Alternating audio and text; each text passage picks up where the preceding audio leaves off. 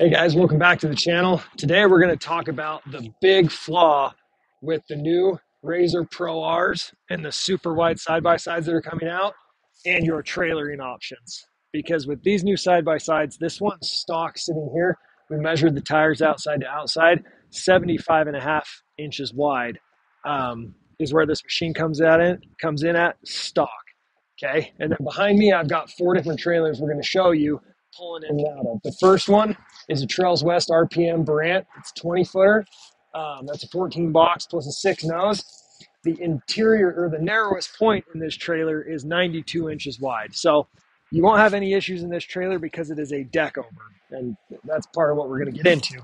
The trailer next to it is an 8.5 by 20 Look Everlight. That's an all aluminum trailer from Look.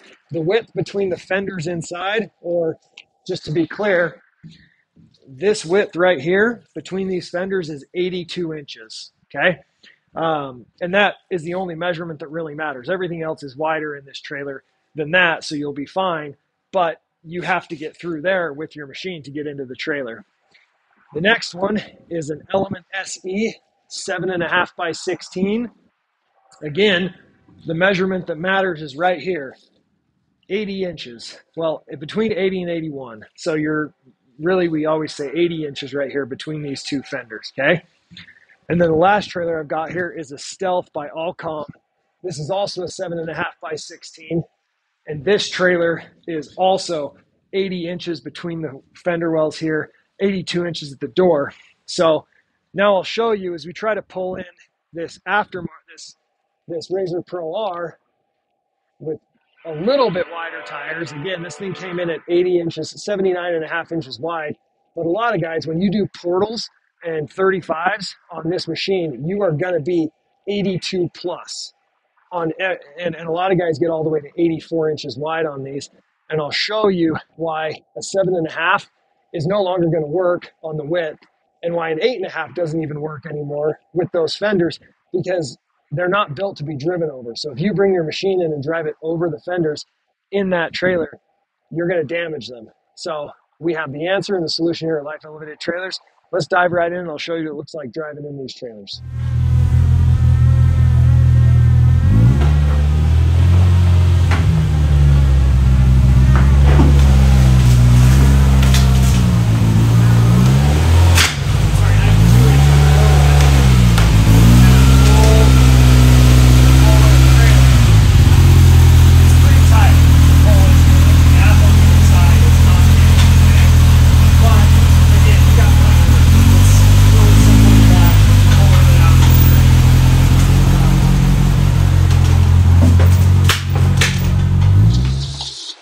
All right, guys, I'm going to pull into this.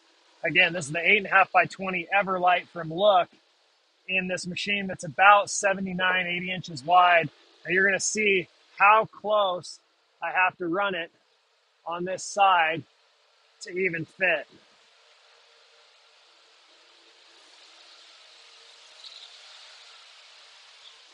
So, I mean, I made it through, but you can see that is hard to accomplish. And the problem is, if you look behind me on this passenger side, I came in just a hair crooked, and you can see that that tire is going to drive over the wheel well.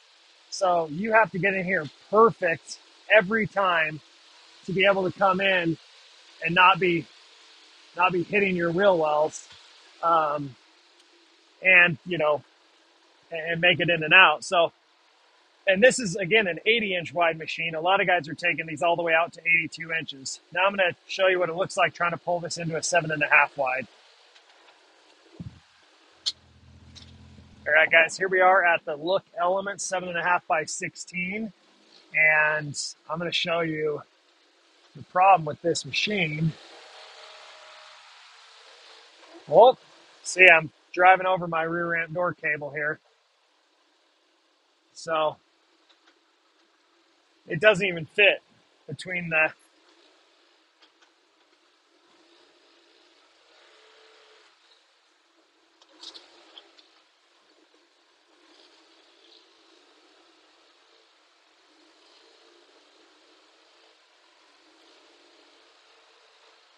now I'm in the trailer Am I going to make it between the wheel wells? Huh.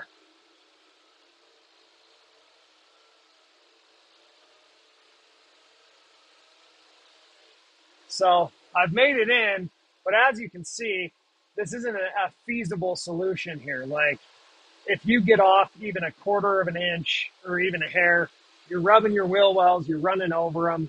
And if you go any wider than this setup right here, which isn't that wide, you're not getting in. I'm going to back out before I get pinned in here and have issues rubbing the paint off the fenders and everything else in this trailer.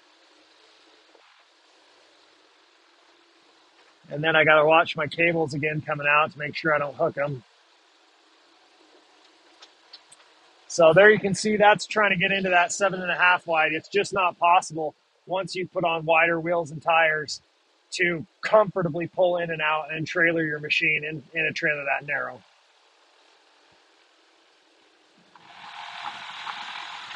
All right, here we are in the Allcom Stealth 7.5 by 16 as well. Just for good measure, we're going to try to pull into this one too.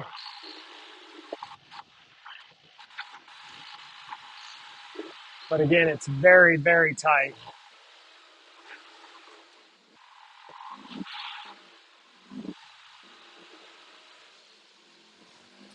As you can see, my back tire is driving on the cable over here because I wasn't perfectly straight.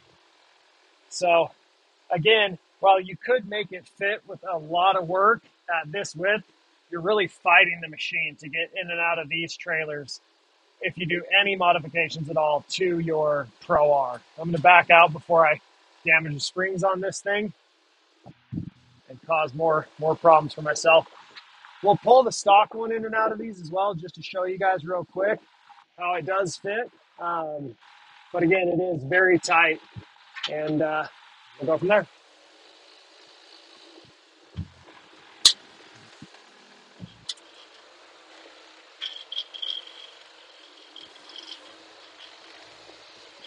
Am I making it now?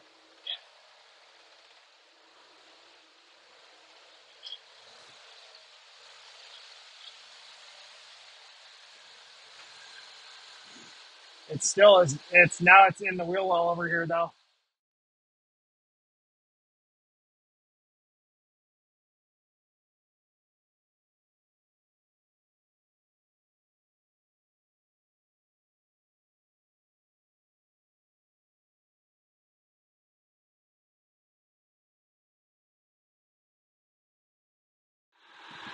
So here we are in that 8.5 by 20.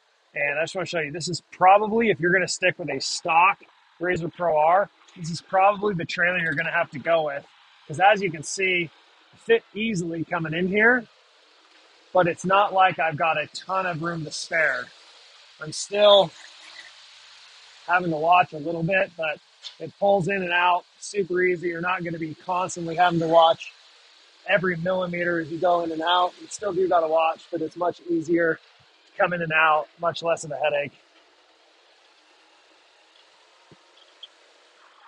All right, guys, the reason we made this video is to help you guys make an informed decision when you're buying a trailer so that you don't get your trailer, and then show up to pick your machine up, and it doesn't actually fit, right? Because when you look at the specs on a trailer and you see it's got 80 inches between the wheel wells, you're like, okay, I can get a 78, 75-inch wide machine and make it fit no problem. And I hope that what this video showed you is that's not actually the case.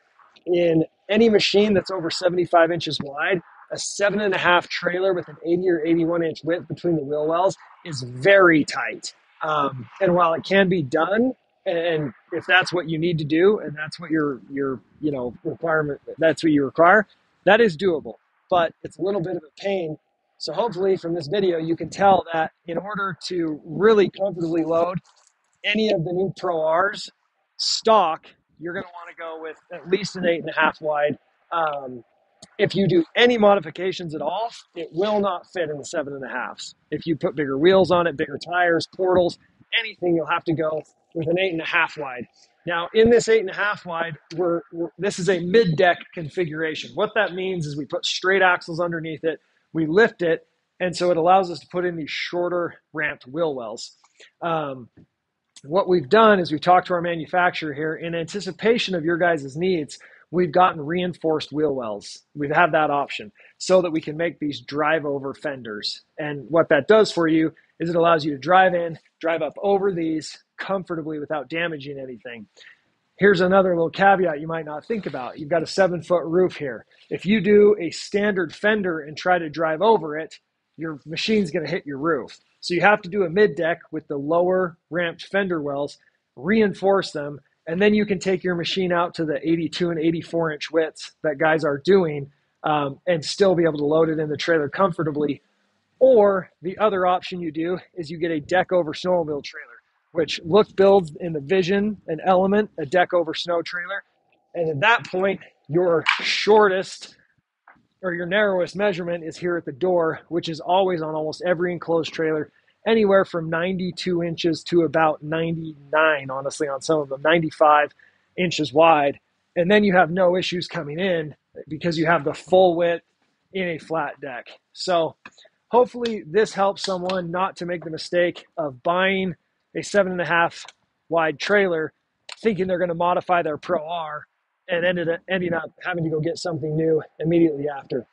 And that's the content we're trying to provide for you guys, so that when you make a decision to buy a trailer, we've educated you as much as possible. And that's what we do for our customers here. When you come in, if we have a trailer that we know will not suit your needs perfectly, we're going to tell you that. We're not just going to try to push you into something that doesn't fit your needs.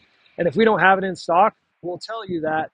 And that's part of why we have a 5-star rating on Google and why we're the highest rated dealership, honestly, in the entire state of Utah, and I believe in the country. So give us a call here at Life Elevated Trailers. If you like this content, hit that thumbs up button, mash that subscribe button, and we'll be happy to take care of you. Thanks, guys.